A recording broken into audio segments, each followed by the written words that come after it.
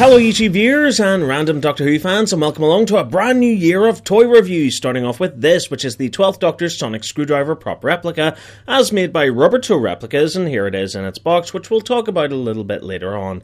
So for now, let's move straight on to the replica itself.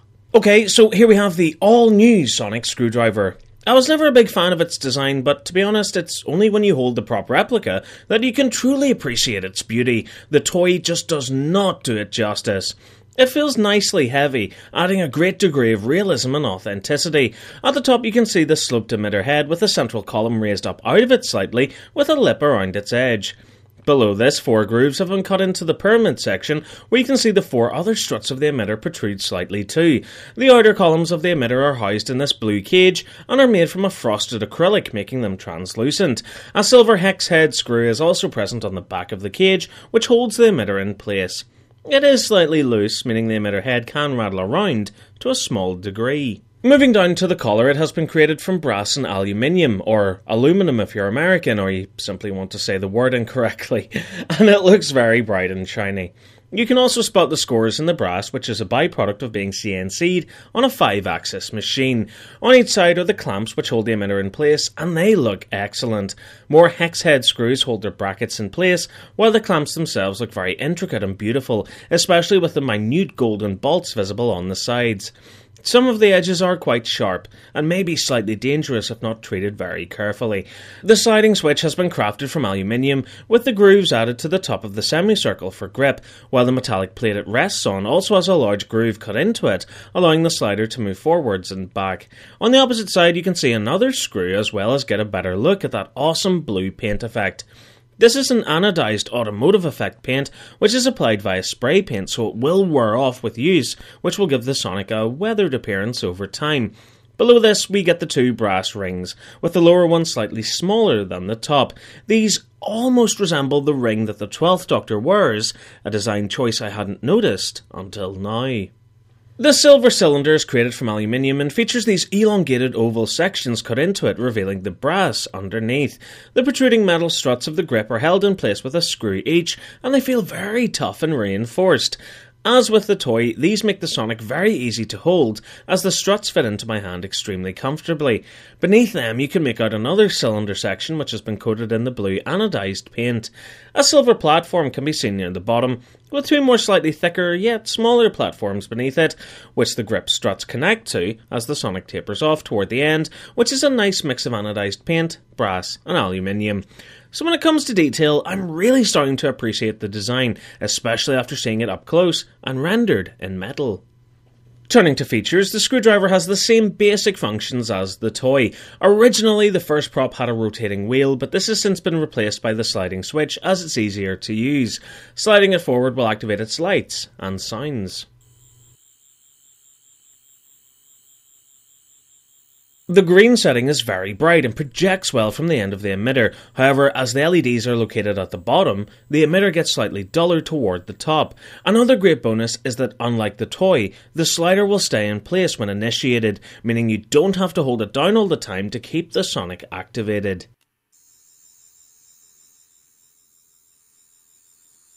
Again, the blue setting looks very bright with a slightly alternate sonic buzzing noise.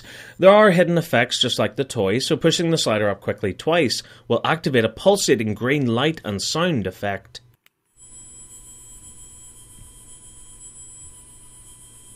And sliding the button down twice will start up the rotating blue effect, which is my favourite mode out of the 4. A drawback to this is the sound, which is noticeably quieter than the toy.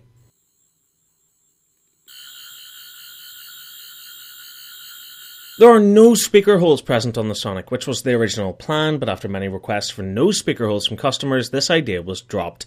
The sounds are at a decent volume, and it works for some fans who want the prop to emit no noise, and for others who do.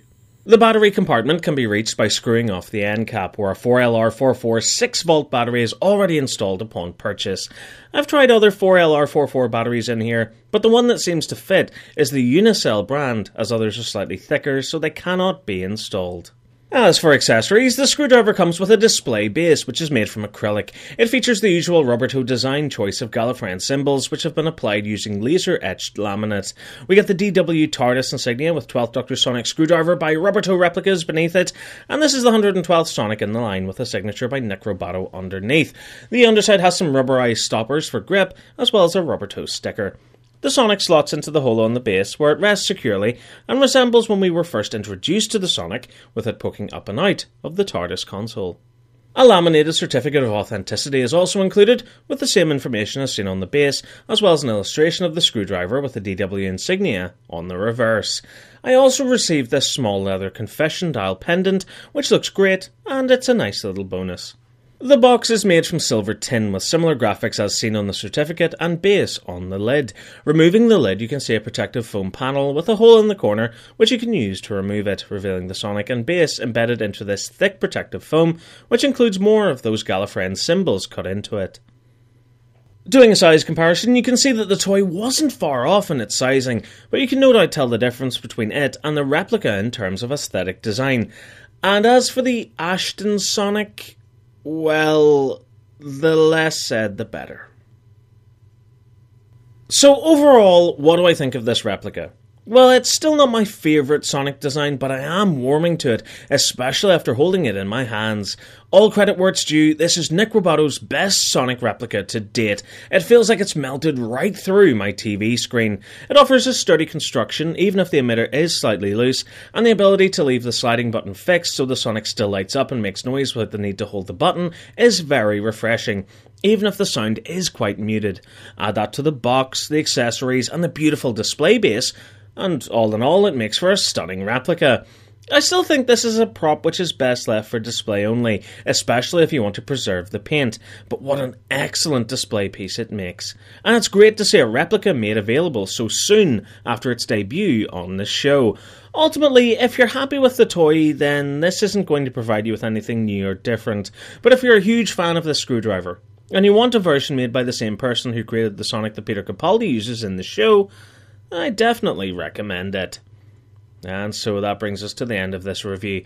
I really hope you liked it. If you did and you're new to my channel, please hit subscribe for more videos, and keep up to date with all my latest news and reviews by liking my Facebook page and following me on Twitter.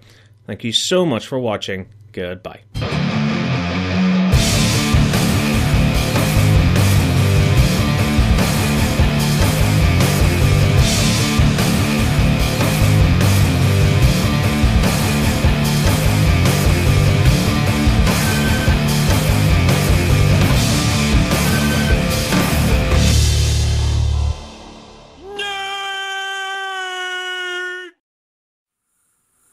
Hello YouTube viewers and random Doctor Who fans, just a little bit of extra Vote Saxon 07 goodness for you at the end of this video. We're joined by Anthony Murney from Two Penny Milk. We're just going to talk about some of the Sonic Screwdriver prop replicas that I've amassed in my glorious collection of wonder. This is a prop from one of the Thunderbirds movies from back in the 60s. It's like a little device that's sitting, you know, whenever they use the actual adult hands? Yeah. Like, it's one of the little devices that's sitting there. But, yeah, I love this. I don't think anything is ever going to beat this in terms of design. This is technically inaccurate, because on one of the props that was made for the TV movie, there's a little sort of ball bearing there. And whenever you press that down, that's what extends it. So you do that, and it pops open. It's the classic body, but we get the end cap, which kind of looks like a fez. Yeah. And we also get the light up emitter. This is the one that made me really fall in love with Sonic Screwdrivers. Oh yeah, that was the first one I ever got. I really love this design. It's small, perhaps a little too small. It's like, that's compensating. Hey, regeneration, that's a lottery. Flick it harder. There we go. Ooh, look at that. I love this Sonic for the simple reason that I can just picture Nick going mental in his workshop one night. Like, he's got a load of the 11th Doctor Sonics, and he's like, I hate everything! I just hate everything! And he starts smashing them, and then he goes, oh, hang on, I'm supposed to sell those. Shark-eating Sonic. Yeah. I didn't really like the design until I saw it do that. I thought that was cool. I was hoping, praying that it would have a little collapsing part, because then that means that the claws would come in and keep this shut. And so that does it for a quick look at some of the Sonic Screwdrivers in my collection. Anthony, thank you so much for joining me. Thank you very much. I enjoyed seeing all these lovely props. On this escapade of madness. So yeah, thanks very much for watching, folks. Farewell.